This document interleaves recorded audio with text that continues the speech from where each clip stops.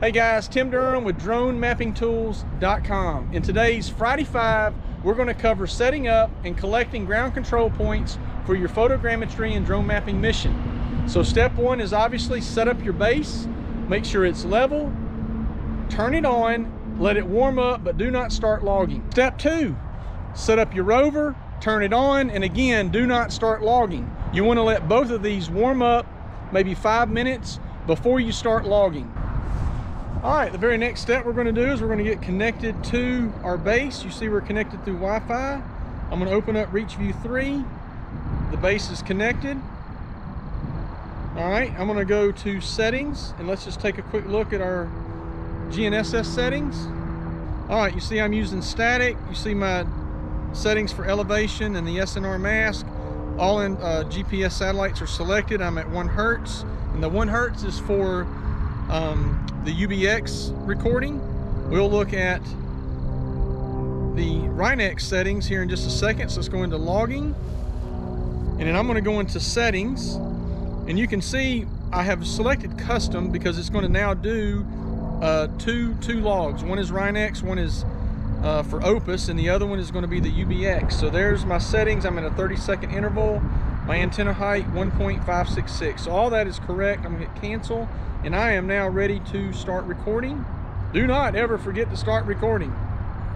I've done it once, and it was you do it once and you'll never do it again. Okay, we're done. Let's go get the rover going. Okay, so the next thing we're going to do is connect to our rover. I'm going to check. I am connected to Wi-Fi. Let's open up Reachview3. The rover is available. I click on that. I'm going to check settings. Let's look at our GNSS settings for the rover. And you see that the rover's in kinematic, where the base was in static. And all the other satellites are selected. I'm at 1 Hertz. I want to close. And let's just go ahead and go back. I'm going to go to logging.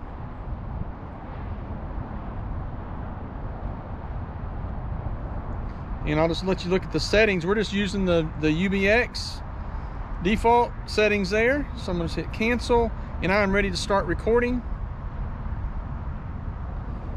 That's it. Let's start collecting some points. So now, before we can go collect the points, you had to have decided where you're going to put the points. And keep in mind that ground control points do not have to be targets that you throw on the ground. They can be painted arrows on concrete. They can be well-defined concrete corners, asphalt corners. Manhole covers are excellent. They're easy to spot from the air. They're round, so it's easy to find the center point. Painted stripes on the asphalt are also good. The lines that are in at the stop sign, those are good. Anything that is permanent on the ground and well-defined makes for an excellent ground control point. When you do not have those available, when you're out in the field and grass, then you do have to use a target that you throw down. Next step, we're going to record the ground control point. When you set this up, set it up so your feet are downwind, and I always have the face, I rotate it to where my face is going to be facing the north. So every point that I collect, my face, the one with the power button, will be to the north. My legs will be downwind, so it's oriented the same throughout the entire survey. All right, so we are now ready to click on survey down here at the bottom, and we're going to add a new one. We're going to call it tutorial. Now we'll save that, and I'm just going to stay in UTM 16 ellipsoid height. That's good. And so I'm ready to click add a point. So I'm going to add. Now the first thing you always want to check, pole height. Verify that is set correctly, and it is. I'm going to hit save. My averaging, for the sake of the video, it's going to be short. I normally do like 2 minutes when I'm doing multiple ground control points for photogrammetry, but for this we're going to do 10 seconds. I'm going to hit save. You can, if you're using RTK, you can turn on to only collect averaging for a fix only, but many of you will not be doing that, so you can leave that turned off. I'm going to hit measure. At the end of the 10 seconds, it will beep. It'll let you know that it's done, and we'll pick up and move to the next point. There you go, it's done. All right, so this is ground control point number 2. Again, feet are downwind. My face, generally speaking, your wind will never change, and therefore your face will always remain to the north. So we're just simply going to click measure. So after you got the initial one set up, this is actually very easy. Just go from point to point, click measure, and it's done.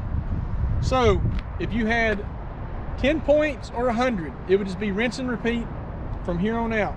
So we're going to say that we're done for the day. I'm going to close it. I'm going to go back to projects up here in the top left hand corner. I'm going to go back to receivers. I'm going to go into logging, and then we're going to go ahead and stop the log. It's been logging for 9 minutes.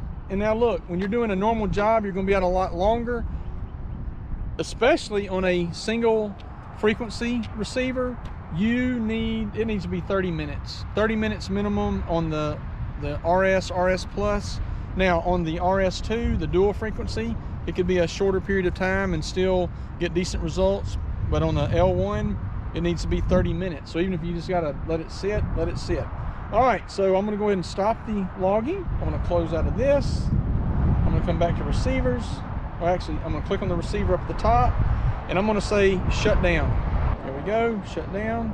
Let's go turn off the base. So the very last step, we're gonna come to the base, and we're gonna go ahead and check it. We are connected, good. We're gonna connect to the Reachview3 app. There's our base. We're gonna go into logging, and we're gonna shut the log down, close out, go to the base, and we'll click on shut down and shut down. Well, that wraps it up, and in a nutshell, that is how you collect ground control points. If it was helpful, please give me a thumbs up down below. If you would like to see this video in greater detail, put it down in the comments. Or if there are other workflows or things that you would like for me to do videos on, please put that in the comments. I will respond, and I'll see what I can do to make those. Thank you for watching, and I will see you in the next video.